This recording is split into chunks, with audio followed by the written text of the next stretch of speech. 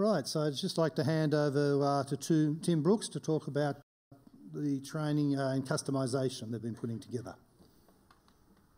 Yeah, thanks. As Lee mentioned, we're just going to have a look at some of the new standard files and some of the new training that we're going to have with version 11.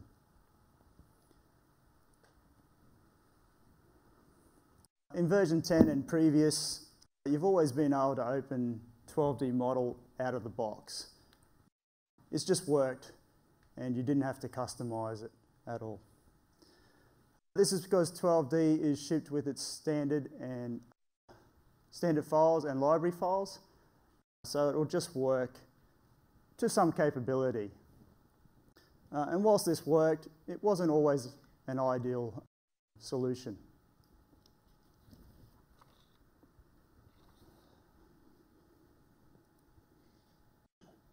So setup files were in there for something to work, but there were bits and pieces added over the years, and with no real distinction between different disciplines, and of course redundant files being left in the library area as well.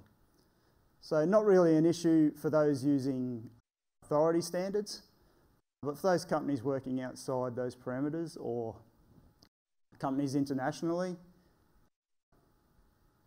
it wasn't the best working solution for them, and it certainly wasn't the best example on how to use these files.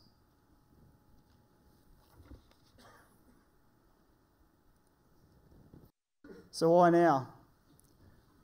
We started to look at updating our public training courses for version 11, and as part of this, it was decided that to get the best out of training, we needed to provide a solid foundation when it came to the standard files. We wanted to show the benefits of the new version 11 features, like easier navigation, snippet libraries, and standardised plotting support from the install. Anyway, for a while there, I thought we bit off more than we could chew.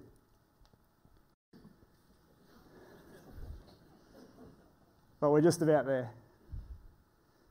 So what's different? First things first, a clean-up. We got rid of all the unused stuff.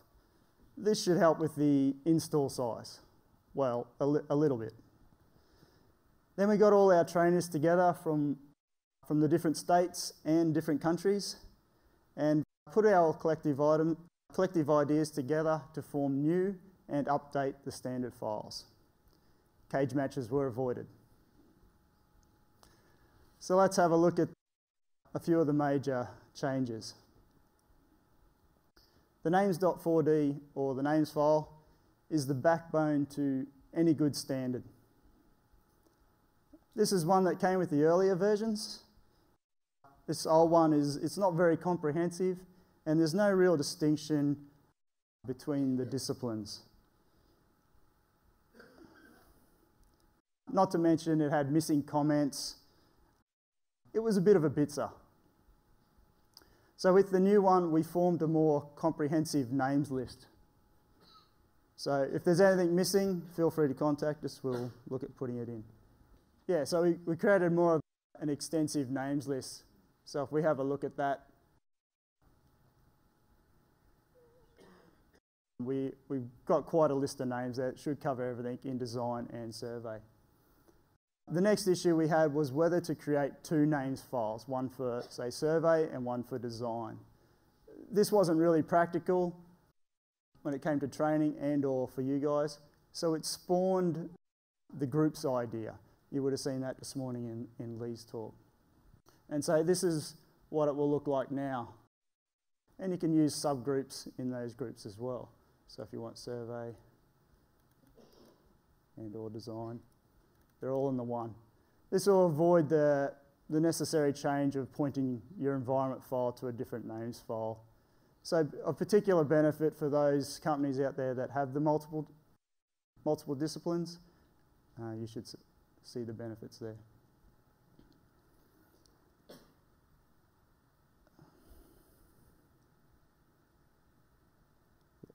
Also, with some of the new changes, we wanted to be able to identify string names easier. So we've set it so that when you activate your data tooltip, the comment will also display as part of that as well. So you can identify what the string code means there. So let's go and have a look at the names.4d file and see what's actually new in there.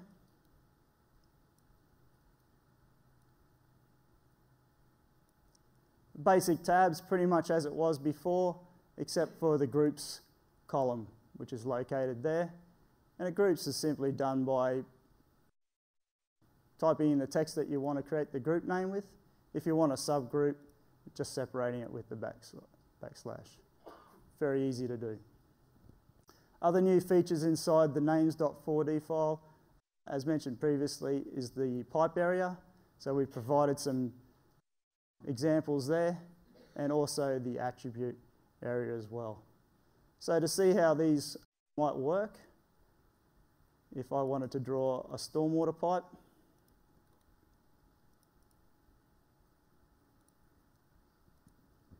and I wanted it to be a 600 diameter,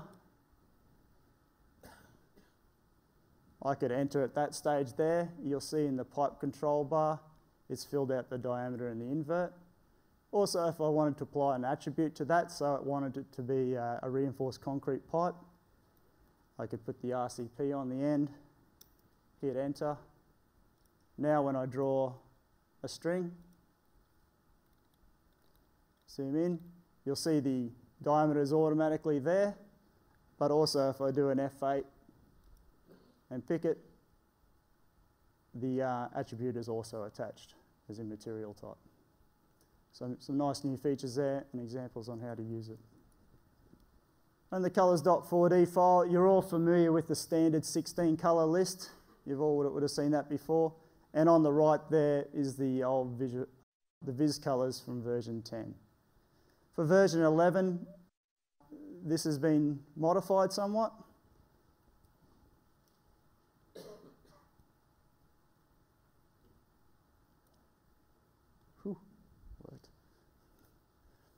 So if we have a look at the colours list now, the standard 16 colours, we've added a few greys to it, a few shade colours, and a number of the different pen colours there as well. So for those that plot directly from 12D, this should be of particular benefit for you as well.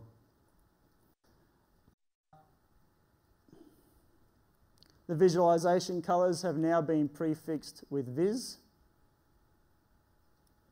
This will allow the search capability to work better, or the Control D. So to demo that, that's just if you want any Viz colour, you can enter it in there, hit Control D, and it'll bring up that list immediately. So they're not all scattered throughout the list there anymore. For those that also use the visualisation colours, you'll notice there's a few extra ones there, and this is to match the textures.4d file now.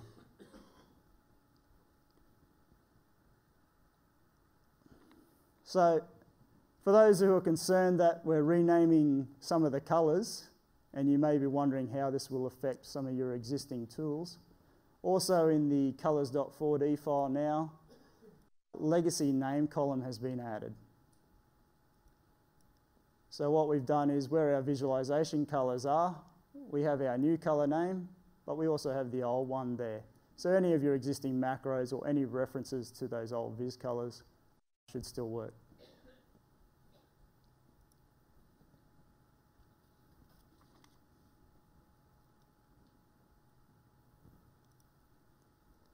The line styles and symbols.4d files, these are what the old ones used to look like.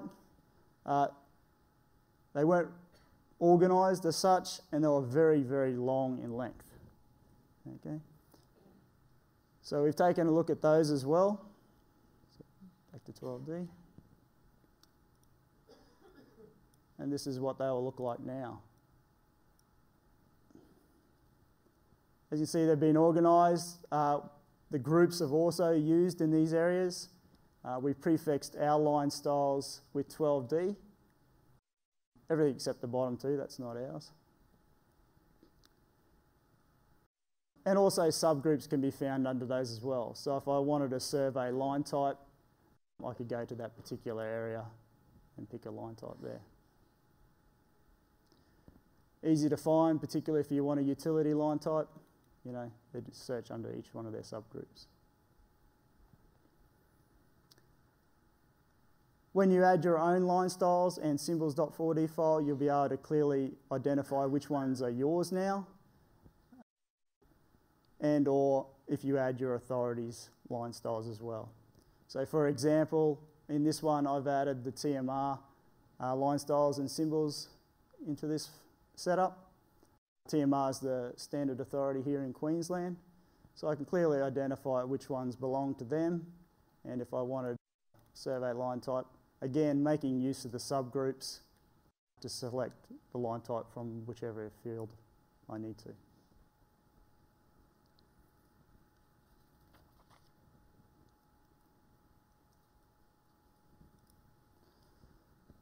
The alignment styles have had some work done to them as well, including there's a few more examples in there. The symbols and text inside these have now been created using paper scale, not world scale. This will allow you to do scaling within 12D itself. Also making use of some of the newer features like labelling the alignments and an actual error message when you get an error in your elements, not that old n/a or non-applicable error. The toolbars.4d file has had some new toolbars added to it and some existing ones have been modified. So the new ones include, but not limited to, the attributes, there's a CAD dimension and leader, components, and an Explorer toolbar. The Explorer toolbar has been quite popular, so we're looking to add that one as the standard workspace, so you can open not only your working folder in Explorer directly, but it also opens to your user folder, user libraries, all that sort of thing as well. So that one will be there. Other ones include a new label, measure, a models add and remove, project management, sharing, a spreadsheet to drainage, survey, text, to-flow, volumes, and a zoom toolbar. Modified toolbars include the delete, drainage, and the options toolbar. So lots of them there for you to go and explore. Other updates include there's been some additional fonts and text styles have been added. The defaults have had a few minor changes, including corner angle is now a standard default or included as a standard default. And also, as a standard default, the colours list has been set to 90. So given the pop-up order of the colours.4d, this will display not only the standard 12D colours, but the visualisation colours as well, just as you've seen it before. There are a number of drainage.4d files that have been revised and included now, so that should give you some better examples there. And I'm not going to go into plotting in too much detail, as Owen's going to go through these features tomorrow. But just to let you know, there's all new pen mapping and export features that will be available. Some of you may have seen these, best way to describe these, beautiful long and cross-section example, PPFs. Well, they're gone now, so they've been replaced with some more realistic versions. So whilst we're not going to pretend that you should use these files with 12D model, as mentioned, if you don't have an authority standard to follow, like those from overseas, we hope these provide you with a better solution. So, and for companies that wish to have their own standard, you can either use the files straight out of the box now, or use them as a base to develop your own. For those companies that already have customised setups, perhaps you just use them as an example on how to use the new features in version 11.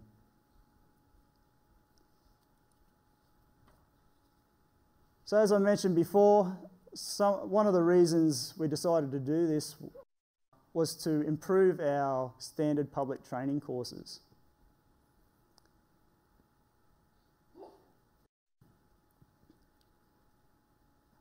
public training and our in-house training courses. So for those who have attended one of these, you may be familiar with the following data set. It's the Barwon data set. It's an Old Faithful. Well, Barwon will be retired as we seek a new direction in training. Having said that, the Barwon data set will still be the base for the Getting Started manual.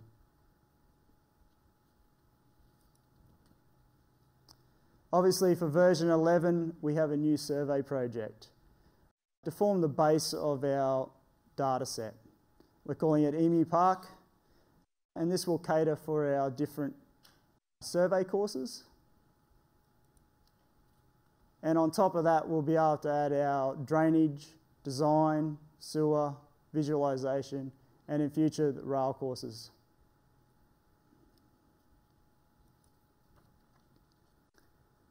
The new training won't just be a different data set.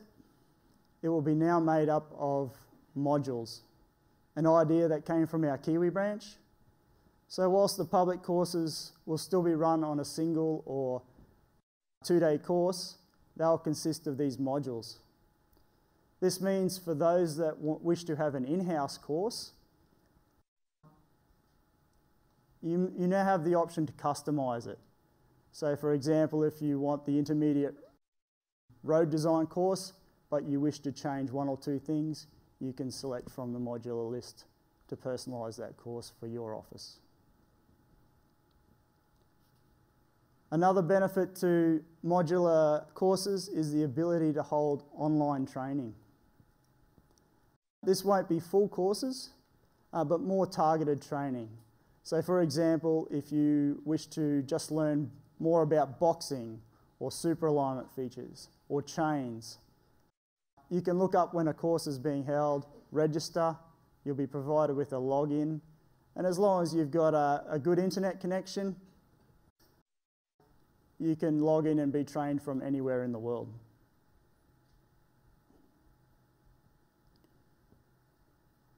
These type of training will only be over an hour or 2, and more likely only an hour each day. So if it's a 2-hour course, it might be an hour today and an hour tomorrow.